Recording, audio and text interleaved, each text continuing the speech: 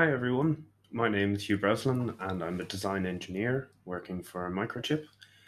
Today I'm going to be talking about developing for PolarFire SoC. So what we're going to cover, hopefully by the end of this session I'll have lived up to the tagline of less complicated than it seems. But in depth what we're going to try and cover is the functionality of the application and the monitor cores in PolarFire SoC. We'll have a look at how to develop for bare metal, and I'll kind of briefly touch on Linux as well. And then we'll have a look at how to develop for an FPGA.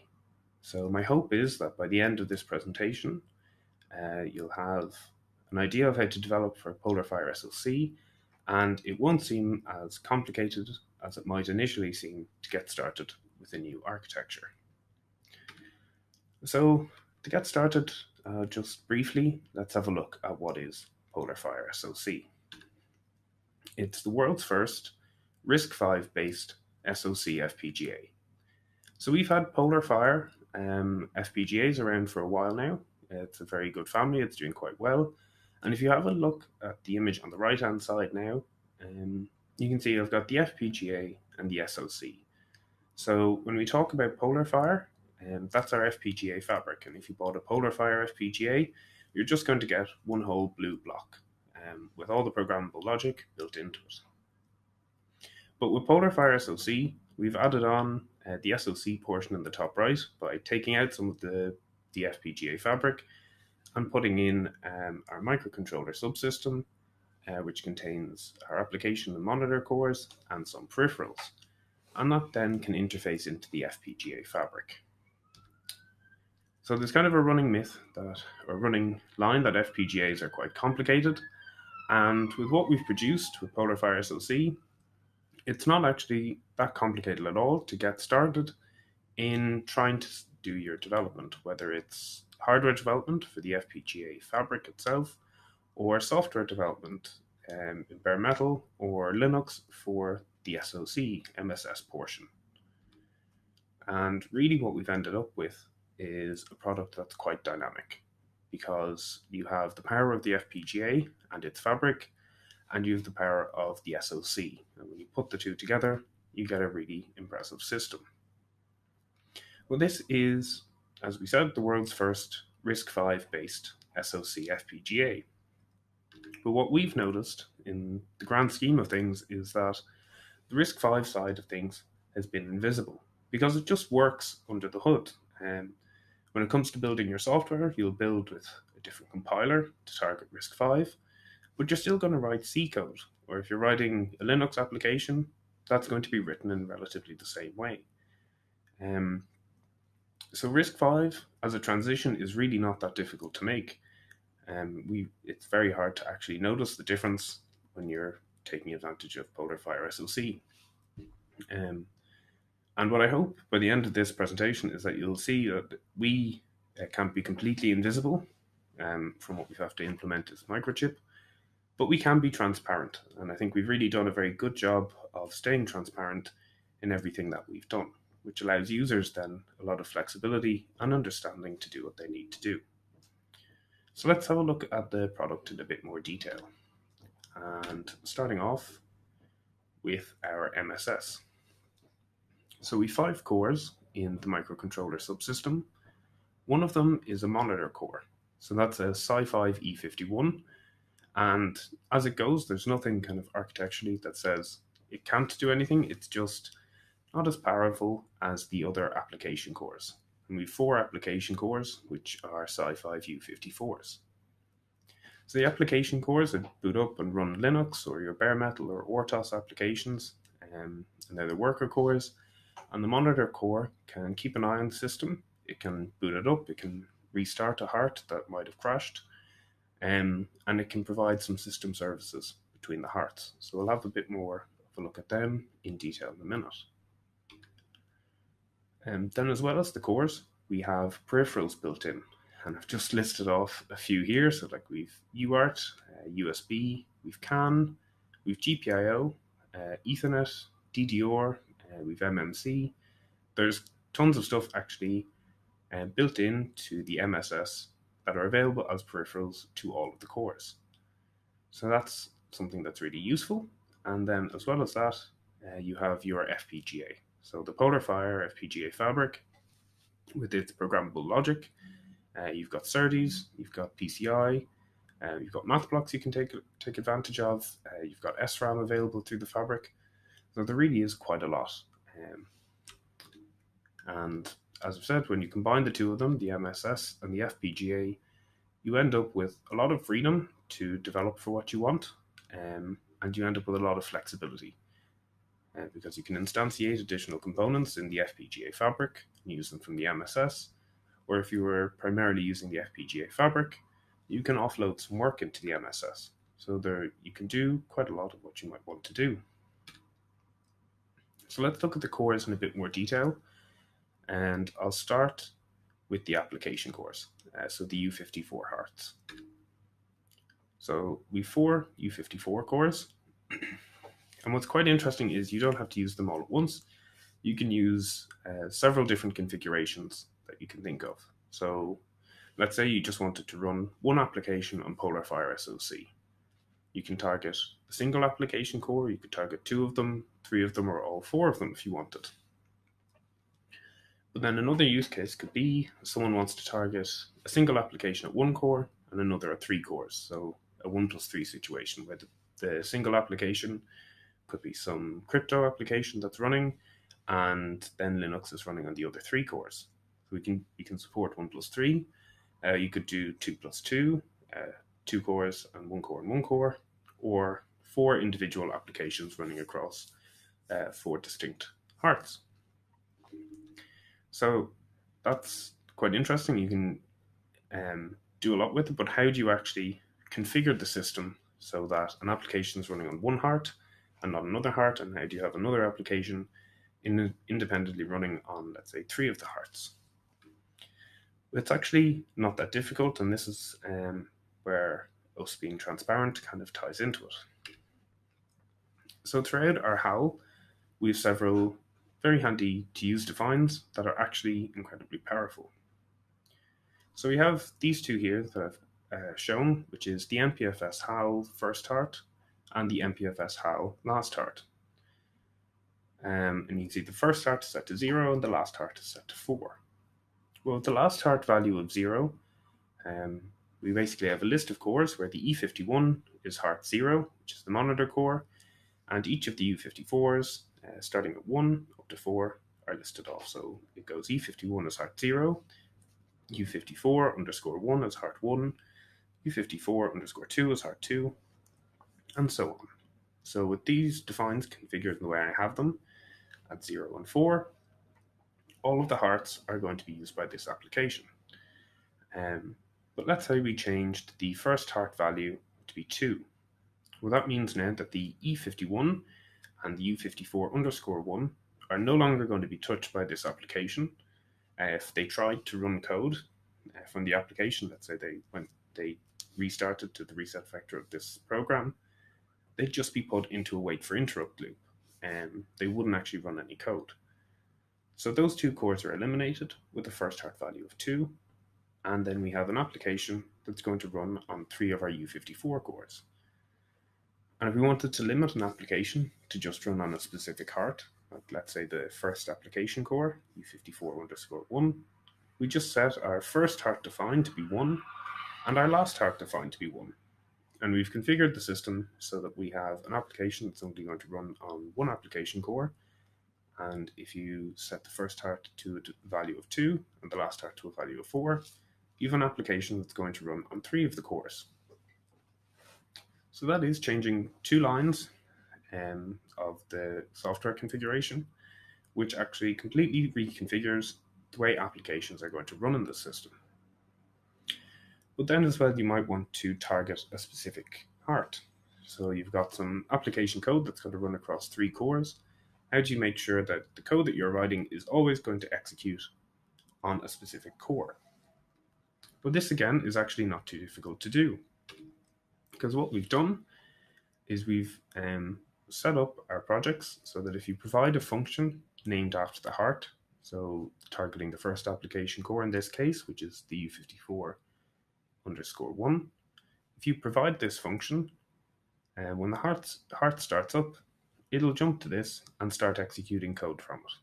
So this is our U54 underscore 1 main function. Now what's quite handy is that if you don't provide a function for this, you don't have to necessarily disable the heart. We've provided a weakly linked function for each of the hearts in the system. So if we left our first and last heart defined, so our application can use every core, but we don't provide a function for U54 underscore 4, it'll just end up in its weakly linked function and be put into wait for interrupt mode.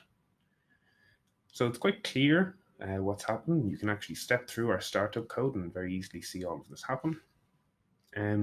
But by changing a few defines that are very easy to see and all listed off in certain files, you can reconfigure the way your system starts up.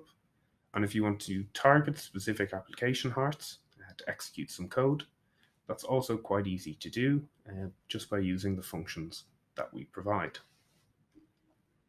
And in terms then of your development, if you wanted to do some bare metal development, we have the Soft Console IDE available for that. And if you wanted to do some Linux development and write your own apps, or if you were putting some custom logic in the FPGA fabric and you wanted to write a driver for it, we provide the Buildroot SDK and the Yocto build system through GitHub. So you have access to them when it comes to writing some software to run on our application cores. Well, I just want to briefly talk about the monitor core as well, which is the E51. And what its purpose is and what it's doing while your Linux application and your RTOS are running together, or whatever configuration you have. So the E51 runs the HSS, which stands for Heart Software Services. So the HSS provides you some system services, and it provides you with message sharing, so that's quite useful. So in this setup here on the right hand side, we have a communication layer between our U54 application cores, which is provided by a tool called the Secure Software Messaging Bus, or SSMB. And that allows you to send a message, let's say from U54 underscore 1 to U54 underscore 4, so a message from Linux to the RTOS, and through the HSS. Where let's say our RTOS is running some kind of crypto program for us, or some image processing, or getting data for us, Linux can use the SSMB to send a message to the RTOS to tell it to perform a function, or vice versa. So that's quite useful. And then the HSS also provides us with our boot. So it acts as a zero-stage bootloader. If we have an application stored in non-volatile memory, like an SD card or in eMMC, it can start up the system and load the application for us and store it in DDR, and then start up the application cores. So it provides quite a few very useful services for our overall system when we're running and just before we start up. And then let's just have a look at some development. So we've kind of done an overview of all of our hearts. What have we provided that lets you get started very quickly with your development? Well, for bare metal, we've created the PolarFire SoC bare metal library. It's a repository up on GitHub, and in there we've a whole range of examples. So over on the right hand side, I took a screenshot of the most recent examples folder, and we have an example basically for each of our drivers. So all of these work in our Soft Console IDE, and as I said, that's where you go for your bare metal development. And each example project will be based on a peripheral driver. And some drivers have multiple projects. For example, the MMC driver gives you multi-block projects or multi-block transfer projects and single block transfer projects. And the main purpose is to demonstrate each of the functions that we provide in the driver. So for UART, we provide an initialization function and a transmit function. So you'll get examples of how to use them. And if you want, you can just copy and paste from our examples into your own project, and you can use the peripherals that way. So it's a really fast way to get started, and it's a great resource to be able to use. And Soft Console can build those projects for you. You can debug them running on a hardware target, or you can emulate them as well. Because Soft Console has the Renode emulation platform from Antmicro built in. We have a PolarFire SoC platform in Renode, along with Icicle Kit board support, which is our PolarFire SoC initial platform. So in Soft Console, you can test out all of these drivers, and you can test them out without even having hardware in front of you. So it is very, very handy. And the final point is that all of these examples are pre-configured for you. So they're pre-configured for the PolarFire SoC system, but they're also pre-configured as software projects. So all of the RISC-V extensions are targeted for you, the linker scripts are set up, any build settings for the project are pre-configured for you. So as a starting point, instead of having to start from a blank canvas and create a new project from absolutely nothing, you can import one of the example projects. And the MMUArt interrupt project is kind of our go-to one, and I'll show that in a second. And you can import those projects and start developing within them, which saves you having to go through kind of all the steps of starting from scratch. So this is a useful resource for kind of learning how a driver works, but it's also very useful to get started quickly. And just to have a look at what we actually provide in terms of our example code. So I took a snip of some of the example code we provide in our MMUArt interrupt project. So if we just have a quick look through that, up at the top, we initialize our mutex. So you can see how we've set up mutex for our interrupts in PolarFire SoC. Then we initialize the UART itself. So we initialize MSS UART 0. We set up the baud rate, the data bits, the parity, the stop bits. So you can literally copy and paste this into your own software project. Then we set up our RX interrupt handler. So if we get a message sent to the system, we'll get an interrupt, and we enable that interrupt. So again, it's very useful if you want to use the UART yourself. And then we demonstrate how to do a pole transmission from this UART, and then we also demonstrate how to use the mutex, and we demonstrate an interrupt-driven transmission method. So depending on your different application, what you want to do, we've tried to show you all of the different ways you can use this peripheral. So when we've done that for UART is quite an easy one to show, but we've done that for all of our different peripherals that are present in the system. And if we kind of briefly touch into Linux and what we've provided there, so as I said, we've provided the Buildroot SDK, and we've also provided the Yocto platform. And in that, what's quite useful is you have our full commit history and development history for those platforms. So if you developed your own Linux app that you wanted to add in, or into the build system, or if you developed your own driver for a custom peripheral you've created in the FPGA fabric, you have our full commit history from when we added into Yocto and Buildroot as we've gone along. So I just had a quick look, and I was able to find the commit from when we added in our PCIe driver. So you can see all of the changes that were made to add in that driver. And if you're trying to do the same yourself, you can base what you do off the work that we have done ourselves previously. And then finally, let's have a quick look at the FPGA development side of things. So in terms of FPGA development, we have the Libro SoC Design Suite, version 12.5 and above, with support for PolarFire SoC. So you can use Libro to generate reference designs and also add in and remove from the FPGA fabric. So you can build on top of our out-of-the-box design using our Icicle Kit reference design repository. So we've provided this up on GitHub. You can download the repository and run a script in Libro that will generate a reference design for you. So this is the reference design as it stood when I was recording this. You run the script and you have the entire design that you would find on your Icicle kit right in front of you. So if you wanted to add your own peripheral into the fabric, you can add on to the design that's already there instead of having to recreate it and try and figure out all of the different aspects of the FPGA. You can just target what you would like to specifically develop for. So that's been a very quick look at our FPGA development. So just to summarize then, what is PolarFire SoC? So it's the world's first RISC-V based SoC FPGA.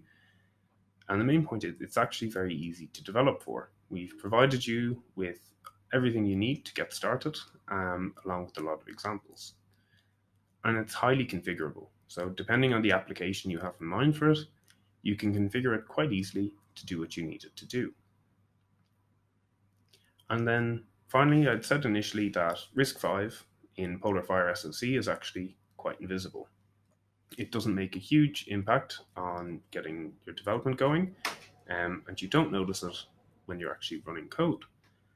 But we ourselves, I said, are transparent. So how are we transparent in what we do?